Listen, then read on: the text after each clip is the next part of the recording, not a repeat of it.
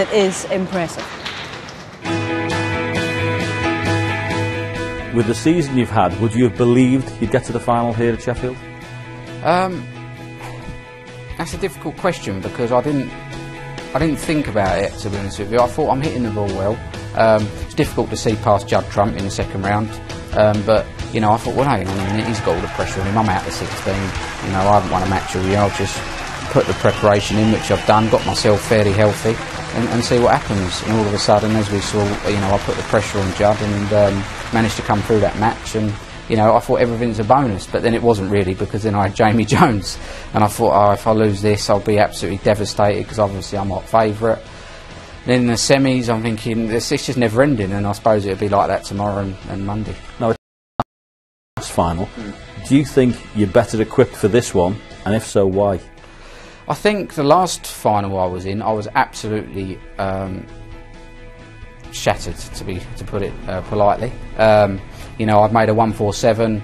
I'd gone from nowhere to getting into the final. You know, didn't know how to handle it. I was mentally absolutely gone. But I've had a lot of close matches, a lot of tough matches, but I don't feel like I've got anything out my tank at all. So you think being fresh has been a big advantage to you? Massively. I mean, I haven't played in a lot of tournaments this year. I haven't played in a lot of the PTCs. I never played in the ranking event in China because, you know, I was unwell, and you know, it was a time for me to take a break, you know, and I think that's paid off. I mean, you know, Ronnie's done the same, and I don't know, it might be coincidence that we're both in the final, but you know, we'll see what happens. Now, you're talking about Ronnie as your opponent in that final.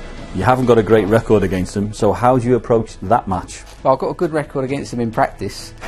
That matters, doesn't it? But listen, I'm, you know, more of the same for me, and we'll see what happens. Now, what would it mean to you to be crowned world champion after saying early in the season you were contemplating retirement? It would mean everything. I think everyone thought that I was, you know, when I said that, that I was just, you know, I'd had enough for the day and stuck the tweet out or whatever, you know, I'm retiring. But I was seriously considering. My close friends will tell you. I wasn't in a good place at the time. I just had enough of all the travelling and all the matches and all the disappointment that I was feeling. So this is sweet to have this this crack at the final. I'm going to be gutted if it doesn't go well for me, but you know, maybe it might be meant to be. Do you think there's anything you've got to do better? No, I don't. Just got to more of the same. You know, I know I've got to, when I get my chance, I've got to take them, because I'm not going to beat Ronnie if you don't. But you know, like Ronnie probably thinks all he's got to do is turn up to beat me. So we'll see. Well, he's proving already that that's certainly not the case. Ronnie having to work very hard so far, as indeed is Ali. But I think, can you just sum up for us your admiration for Ali, particularly this season, and against the background, which, to be fair to Ali, he's never ever used as an excuse, and in fact it's only in the last few months that he's made public properly all of the health problems that he's been going through. Yeah, it's a fabulous performance. Of course, the way the circuit's gone now is great for the majority of the professionals because there's so much work, but if you have got ill health and you're away from home at the time when it's happening, that's got to magnify it and make it even worse. So what he's done is got himself healthy. He certainly practiced. I know, speaking to him, he practiced like mad before he came here. And I do believe that being fresh is a big thing at this tournament. I think if you've had a hard season, you come here at the end of tournaments after tournaments, you're not really in that advantage. But I think it's worked out well for him. And I think he's on pints of carrot juice at the moment. That's health freak Peter Ebdon's influence. He says it's working miracles for him, Steve. Yes, and also less makeup you need. He'll go orange by the end of the tournament. Something like that. And the good thing is, if the lights ever go off, he'll be able to see, won't he? This is what he says, yeah. Well, whatever he's on, it's working, that's for sure, and it's good to see him competing here in this final, obviously. But for those of you who are, well, have memories that go back a bit, you know, this is the 40th and the 30th anniversary of the late, great Alex Higgins at World Championship titles. The first in 1972, and then in 1982, the scene of his greatest triumph here at the Crucible, when he beat Ray Reardon in the final, and then invited his family, including his baby daughter Lauren, onto the floor to celebrate. Well, a couple of days ago, Lauren was back here, 30 years on, to the scene of her dad's greatest moment.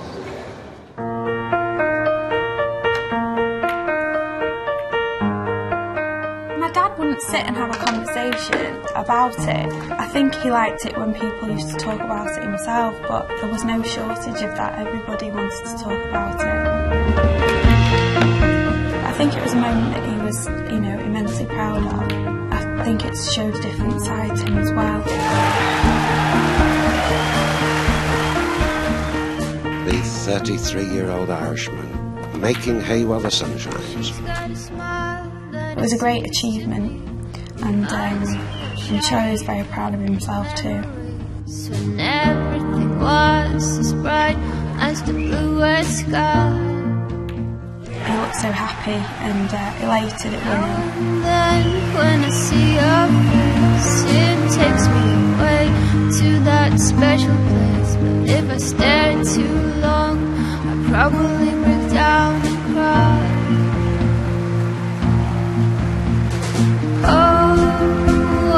Oh, sweet child of mine. I just think it's a beautiful moment that's captured in time. Oh, sweet child of mine.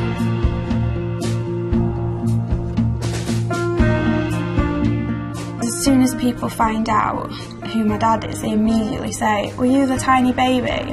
When you're young and you're growing up and going through your difficult teenage years, you're just really embarrassed. But now it's something to be proud of, and I'm so glad that, you know, I shared that moment with him, and like I say, it always can be remembered, so I'm lucky. Your new world champion, Alex Higgins.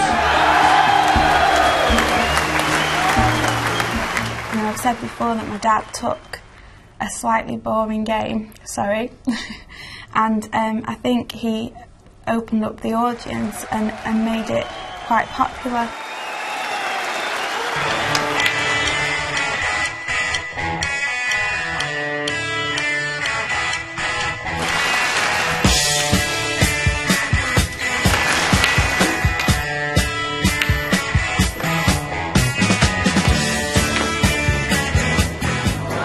I think he had an amazing talent. I do think he was a genius. I know it's a strong word, but I genuinely do think that.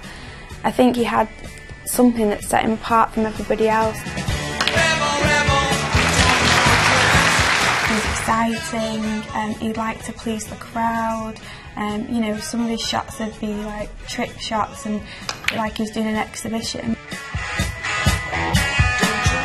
Swerve around the green onto the top cushion. Oh no, he's totally full. Because the people were important to him, you know, you don't get the title the People's Champion for no reason. When I was younger, he was very, very recognisable. He was really quite famous.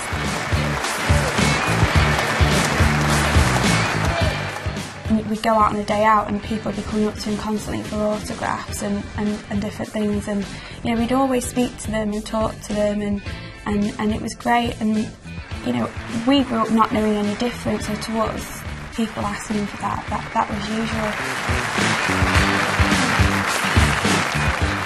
Well, I think my dad was maybe born before his time, because the game seems to be a lot faster now. And obviously you didn't get the name Hurricane for, you know, hanging around the table.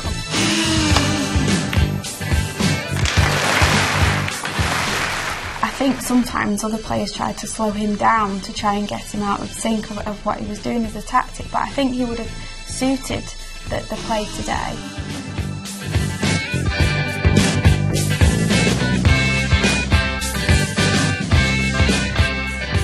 It makes me laugh as well, like Judge Trump saying about naughty snooker.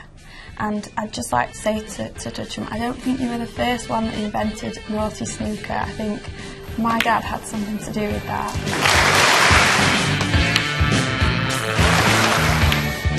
It's definitely moved in modern times, you know, with snooker players tweeting and different things like that, which, you know, it would make me laugh to think of my dad tweeting. I think we'd have to censor him.